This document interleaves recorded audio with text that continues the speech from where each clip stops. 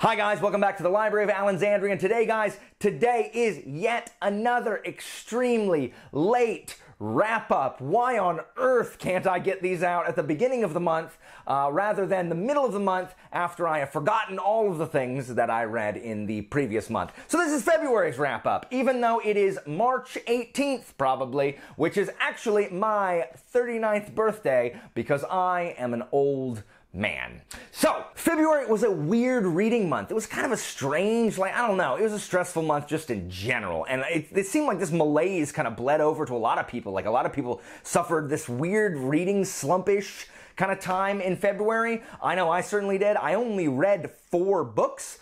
For a total of around slightly less than 2,000 words, but right around 2,000, not 2,000 words. Oh my gosh, what is, I read, that's not even a novella, 2,000 words, like a picture book.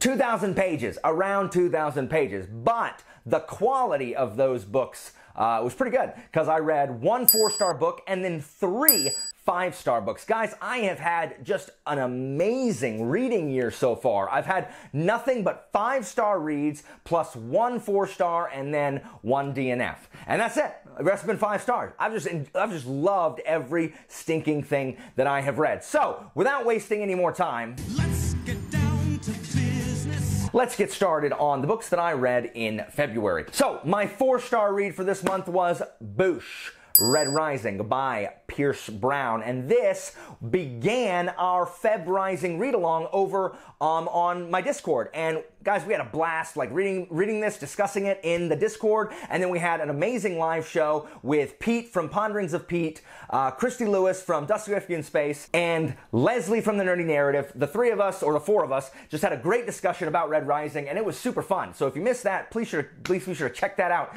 here. And I actually really enjoyed Red Rising. I didn't like it that much at the beginning. First of all, it's first person present tense, which I already don't love. It's not my favorite. And the writing was really choppy for me. It took about 100 pages for me to get into it and be like, oh, okay, this is something that I enjoy.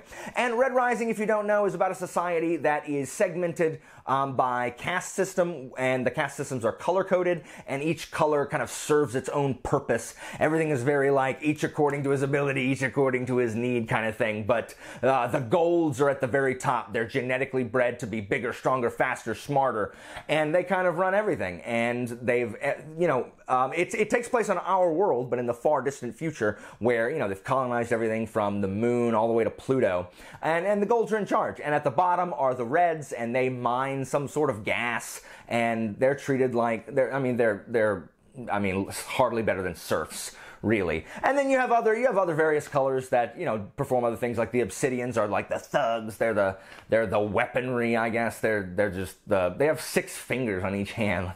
Well, why? I think it's 6 fingers. They have more than 5 fingers on each hand, and they're bred that way. Are you genetically, does having more fingers make you a better fighter? Does it? I get having 4 arms, be like Goro from Mortal Kombat. But how does an extra finger make you better fight? I don't know. Anyway, there it is. But this is a story very much about revenge. The inciting incident happens pretty early on, and our buddy Darrow is set out to take revenge on the golds and on society. A lot more than that is really kind of spoilers for, but that's the thing. Anyway, there's a Hunger Games kind of aspect. A lot of people refer to this as Hunger Games in space. Some of that is true. It's much more murdery than Hunger Games, and it's much more war games than survivalist kind of thing. But I really, really enjoyed it. I think some of the relationships are really believable. I loved Pierce. Pierce Brown is very clearly a student of antiquity, and it pleases me greatly to see all of these Greek and Roman references just from everyone's name to, they talk about Agoge, which is the Spartan kind of training. They reference Alcibiades, who references Alcibiades? Are you serious? Who was an Athenian, quadruple agent, really? Super interesting is Alcibiades. During the Peloponnesian War, adopted son of Pericles, probably the greatest statesman that ever lived, really. Certainly the greatest Athenian statesman. And anyway, it's all very, very interesting, and, it's just, I don't know how this got labeled YA ever. There is so much death and so much murder in this. It's pretty violent.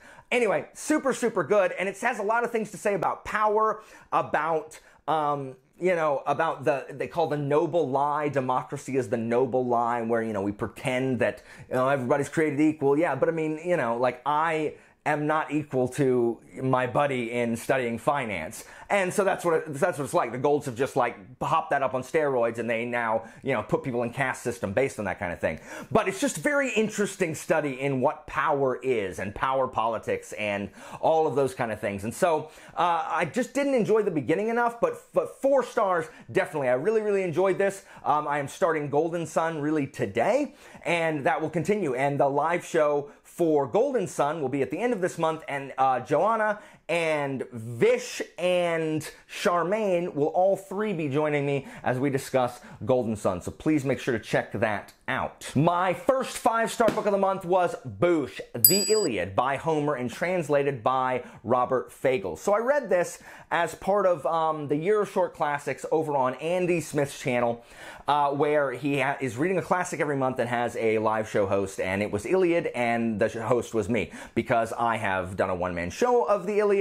I am a classics student, I'm a classics teacher, etc. And so it was really, really fun getting to read the Iliad again. I'll link the live show here. It's super exciting, guys. Like, even if you haven't read the Iliad is not really a book that you need to read to be able to talk about, really, unless you want to talk about it in, like, you know, fine nuance and depth. But overall, like, if you just know the Iliad is about the Trojan War, and really about the internal conflict between Achilles, who cannot master his rage, and Hector, and their conflict. In fact, the book ends with the burial of Hector, and that's where the Iliad ends, even though Troy hasn't even been burned yet, and Achilles is still alive, and all that good stuff. So please check out that live show. It's super, super interesting stuff, and I love talking to Andy. Andy, thank you so much for having me on your channel to do that. Now, this particular translation by Robert Fagles, I love because of the musicality of it. He uses a lot of assonance, a lot of alliteration, and really pulls out a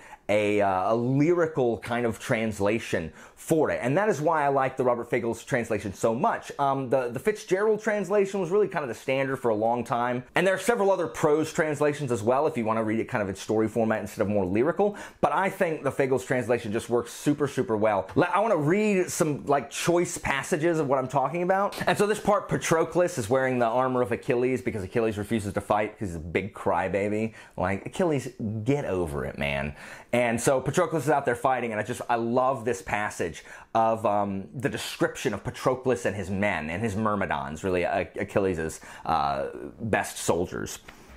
Hungry as wolves that rend and bolt raw flesh, hearts filled with battle frenzy that never dies. Off on the cliffs, ripping apart some big antlered stag, they gorge on the kill till all their jaws drip red with blood.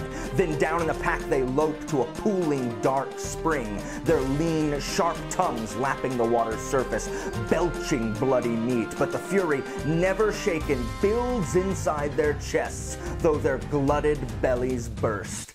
And, like, that is so evocative of just this pack of wolves that has just gorged themselves on so much, like, just carry-on, that they're just bloated with it. Oh, so good, so good. I'm reading this section for you as well. Achilles has just, like, after Patroclus dies, that stirs him to finally freaking do something. And he goes out and he fights Hector, and he stabs Hector in the throat, and so, you know, he's gloating over Hector. So godlike Achilles gloried over him. Hector! Surely you thought when you stripped Patroclus' armor that you would be safe. Never a fear of me, far from the fighting as I was, you fool. Left behind there, down by the beaked ships, his great avenger waited, a greater man by far. That man was I, and I smashed your strength. And you, the dogs and birds, will maul you, shame your corpse, while Achaeans bury my dear friend in glory. Now, struggling for breath, Hector, his helmet flashing, said, I beg you by your life, your parents. Don't let the dogs devour me by the Argive ships. Wait, take this princely ransom of bronze and gold, the gifts my father and noble mother will give you, but give my body to friends to carry home again, so Trojan men and Trojan women can do me honor, with fitting rites of fire once I am dead. Staring grimly, the proud runner Achilles answered, Beg no more, you fawning dog. Begging me by my parents! Oh, would to God my rage, my fury would drive me now to hack your flesh away and eat you raw. Such agonies you have caused me. Ransom!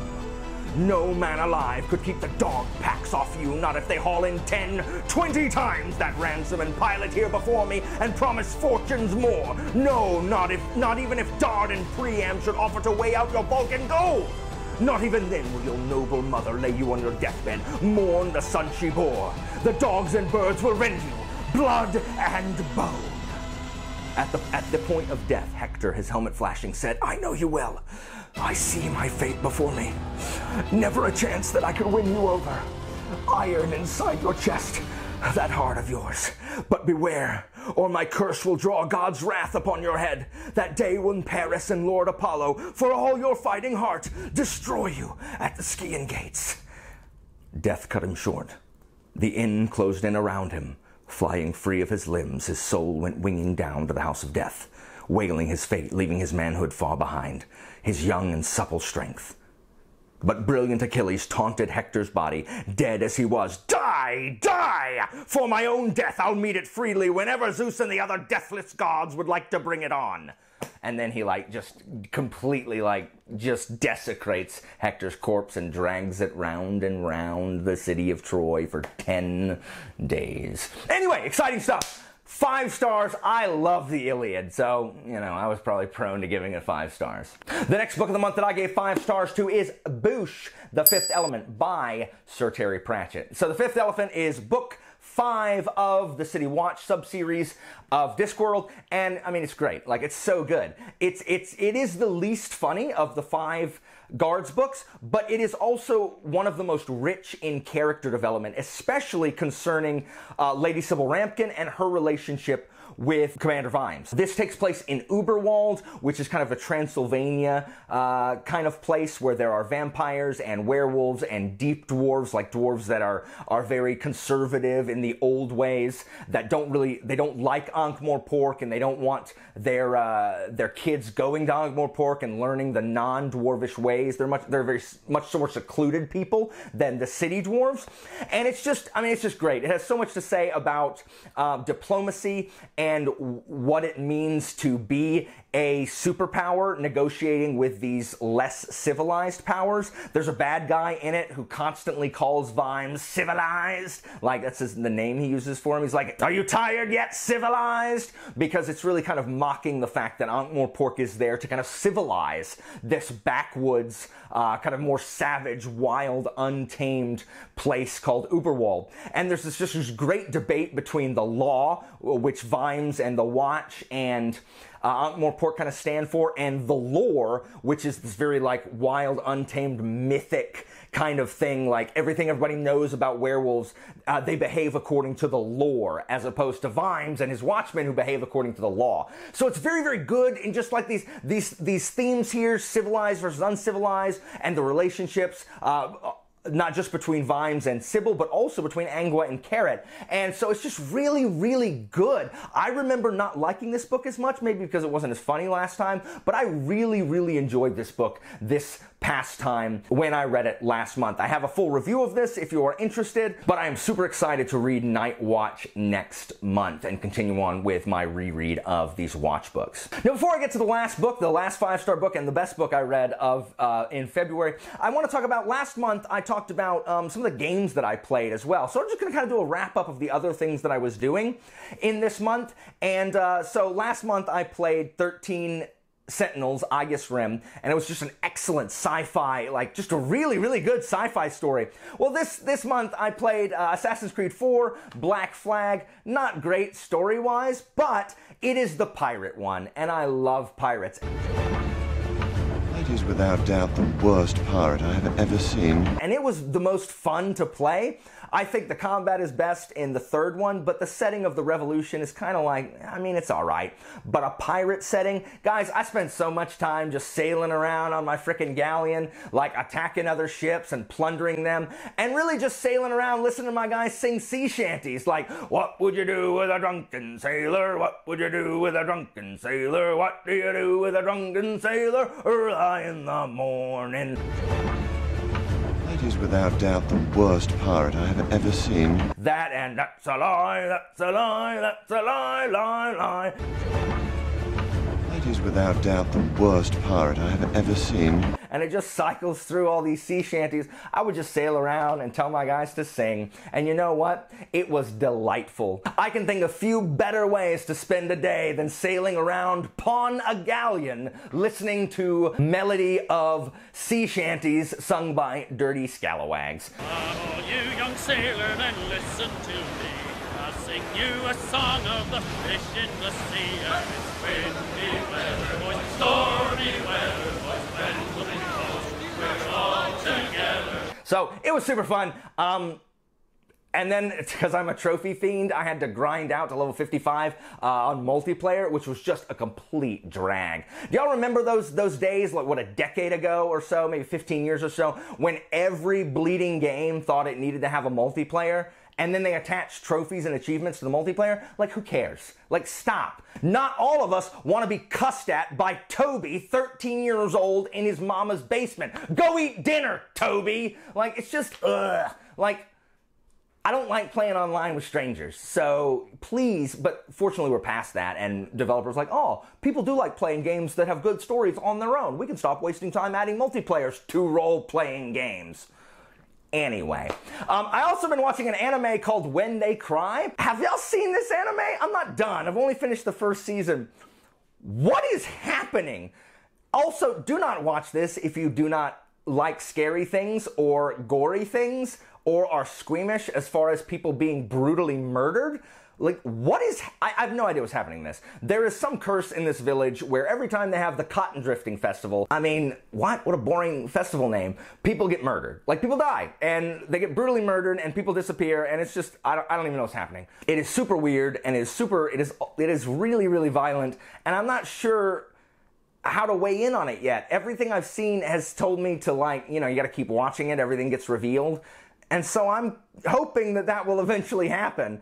And so I can, because right now I'm just like, why would anybody watch this? Like, I wouldn't recommend this to anybody. Like, what's happening? What is going on in this freaking anime? Anyway, if you've seen When They Cry, does it get better as I watch the whole thing? Please let me know.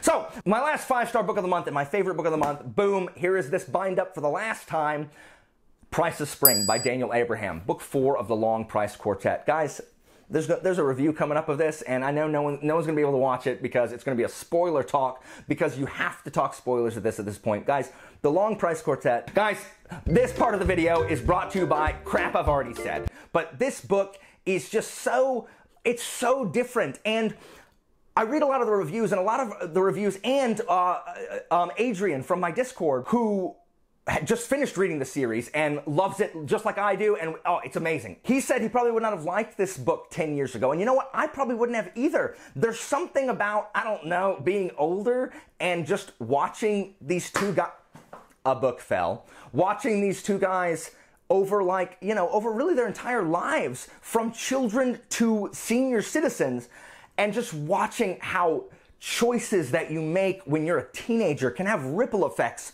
all the way through your life, and how do you end up, like, how you end up paying for those mistakes, and how you grow and learn from those, or try to fix them. And it's Abraham, it's brilliant. Like, it's so hard to talk about. I just need more people to read this. It is, the conclusions are quietly explosive, just incredible character work between the friends and their wives and their children, and just, it's this really interesting world that feels very real, but also extremely dangerous, and you feel for these characters. I've said it before, and again, crap I've said already. This is Shakespearean in its level of tragedy. These characters are so real, and we understand them even after even as we are screaming, saying, please, please do not make the decisions that you are about to make. I get why you're going to do it, and I get why you think that's a good idea. But please don't. I'm begging you. I'm begging you. Please don't make that decision. And it's just so good. It's just so good. So The Price of Spring is the conclusion of what is left up. It deals with the aftermath. It's 14 years after Autumn War. It deals with the very, very difficult aftermath of that third book. as people try to fix their mistakes. And it's like, I can't even say anything about it. It's the 4th book, and you don't want to give anything away with Autumn War. It's just amazing. It's so good, and it was such a perfect ending to this long tale that began with Shadow and Summer. And the last 2 books, as I've said before, books 3 and 4 just elevate books 1 and 2. Abraham is just telling a complete tale from beginning to end, and it's just so good. It's just a tragic tale of grief and loss and love and friendship and relationships and family, and it's just so good. It's so good. It's so good. Like, this is the series that I will definitely reread, and it is certainly in my top favorite series of all time now. So guys, that is it for me. As always, information about my Patreon and Discord is down in the descriptions, and guys, I'll see you next time.